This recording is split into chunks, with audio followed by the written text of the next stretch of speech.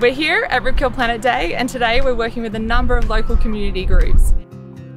The group is planting 250 sedges and rushes, and their aim is that they'll filter the stormwater of nutrients and rubbish before it enters the ocean. We're standing here in Spring Creek Valley, restoring the grassy woodland with this little tree, which is the Bellarine yellow gum.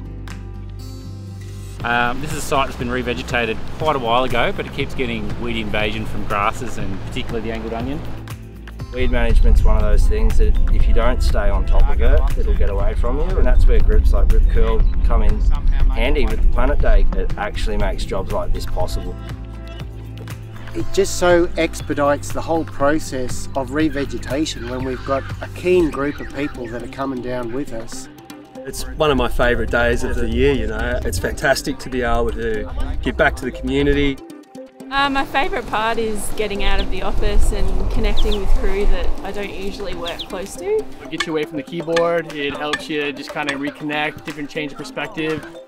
Contributing to where I live. And actually learning about what actually is in our backyard. This is my 20th Planet Day. However many years it's been going, mine is 2, and that's probably it.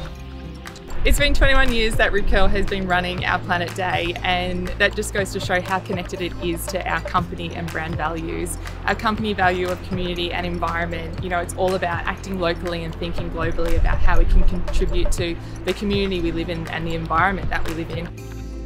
Here in Australia, we have spent 3,500 days planting 100,000 trees, and the biggest highlight is that out of those 100,000 trees, we have an 80% long-term survival rate. And that's just the start of what's been achieved with the Rip Curl Planet Day. It means that community has been able to greatly expand our expectation of what we can achieve in any given year. This makes a real difference to try and improve the quality of these areas so they're not deteriorating over time with urban pressures and increased development around the coast. And I really take my hat off, I guess, to businesses like Rip Curl who are able to provide that certainty year after year after year.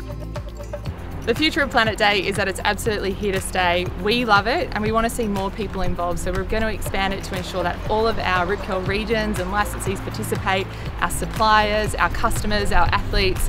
I really look forward to seeing it bigger and better every year.